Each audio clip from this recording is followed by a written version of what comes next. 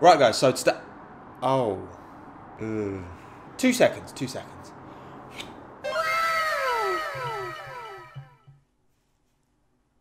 Better, innit? Williams to Red Bull, I think, in terms of aero package, mate. Thank you very much. So, Ferrari. Yes, they're going through a pretty sticky patch at the moment. Yes, Charles managed to somehow secure a P2, which he deserves a huge amount of credit for, considering where they qualified. 7 and 11 in a Ferrari. Not good enough. But I want to talk a little bit about the man in charge today. Mattia Binotto. The exceptional glasses. The great hairdo. Mattia Binotto. There's a lot more to him than that. A very accomplished man. But is he the right man to take Ferrari forward? Well, I want to dive a little bit more into his backstory, how he got to where he is today, and answer that exact question, give my opinion on the situation. So sit back and let's have a little chat about Ferrari Team Principal Mattia Binotto.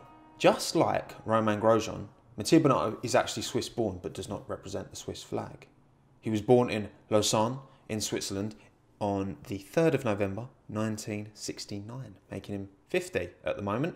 And both his parents were Italian, but he did grow up in Switzerland, hence his very Italian sounding name. You wouldn't know looking at him, would you? Why Switzerland? I can't find out exactly, but he seemed to spend a lot of time there. He must have grew up there and spent a significant period of his life there because he graduated in mechanical engineering from Lausanne Polytechnic in 1994 when he was about 24, 25 years of age. It was upon this that he decided, Ferrari, that's where I'm going. So the following year, he took the plunge, got a master's in automotive engineering at the Dipartimento di Ingegneria Enzo Ferrari at Modena University.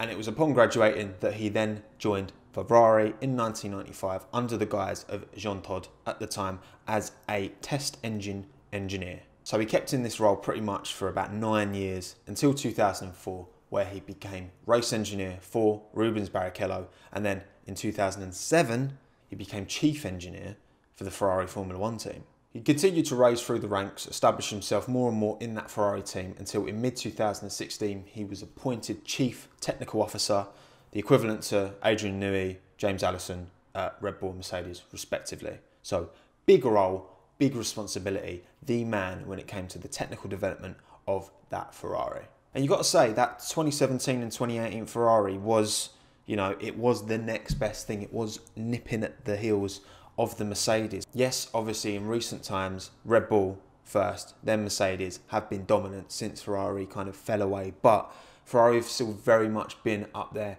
at the threshold, at the very top, challenging.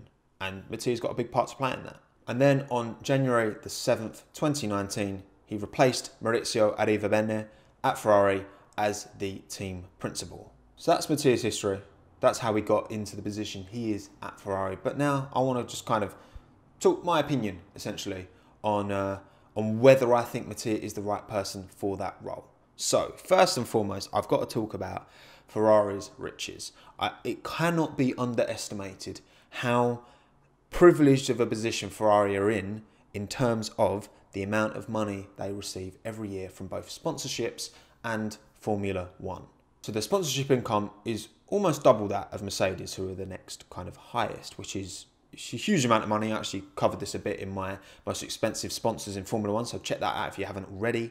And then you've got the extra payments that were sanctioned by Bernie, the long standing, to keep Ferrari happy, right? So they've got, in terms of resource, Ferrari should be by far and away the best team. They've got amazing factories, they've got all this money coming in, they've got the pull of the Ferrari name to get the best drivers in.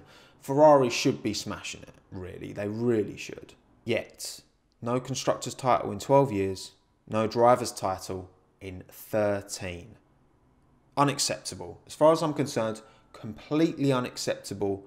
This season it looks like they're slower than the Racing Point and the McLaren still. I know Charles had a barnstorming end of that race, but if it hadn't been such a war of attrition in that race, then I don't see Ferrari having placed nearly as well with Charles as they did, personally. I think Ferrari fans deserve so much better. Ferrari have one of the most passionate fan bases in all of sport. That cannot be underestimated. No other teams have that. The pull and the following that Ferrari do and all this resource. They've got everything they need to succeed, yet they continuously come up short. And Ferrari fans, I see a minority out there. I'm talking to like the Ferrari fans who will just blindly defend. You should be the most critical of anyone, right? For example, I'm a West Ham fan, right? Ever suffering West Ham fan. When West Ham are messing up, when they're doing wrong, I will criticise because I want change. I want my team to do better. If I just blindly defended all the stupid decisions the board made, that would make me no better than them. And we wouldn't achieve the change that we need to be successful. You know what I mean?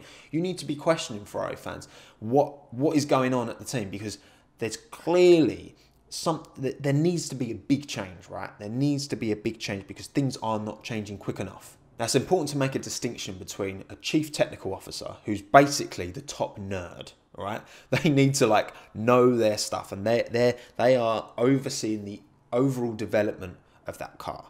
Then you've got the team principal, who's more of a manager. It's their responsibility to put the right people in the right places, okay, including that chief technical officer. But obviously, since Mattia moved and replaced Arrivabene at Ferrari, there has been no chief technical officer taking that role. Kind of, it's like Mattia's wearing both of those hats. So he's team principal, but he's also overseeing all of the independent kind of directors of each part of the business. Now look, we're never going to know how much of their recent shortcomings is down to Mattia's poor leadership, or how much of it is down to individual kind of errors from, you know, not having the right people. But ultimately, Mattia is responsible for those people. Okay, it's his head on the line. Okay, if things aren't going right, and they're not going particularly right at the minute, let's be honest. Now, there were a lot of murmurings when Mattia was hired that he wasn't the right man for the job. Bernie was actually quoted saying that he's an engineer, not a leader. And there is a distinct difference there, right? Okay, an engineer can be very intelligent and very, you know, academically able, but a good team principal is playing chess, not manufacturing the pieces. You know what I mean? There is a difference there. There's a lot of problems, not just the car itself. There's all this communication issue. I mean, all of this with Sebastian, where it feels like, you know, Mattia just called him out of the blue and was just like, yeah, we're not continuing by. Was just it stinks of, well, the fact that Seb has been so vocal, I suppose, that says all that needs to be said about the way that this wasn't managed in a very good way. In the opposite of how kind of McLaren and science and how that's broken up as well, and how that seems to be a very harmonious breakup and all parties respectful in that.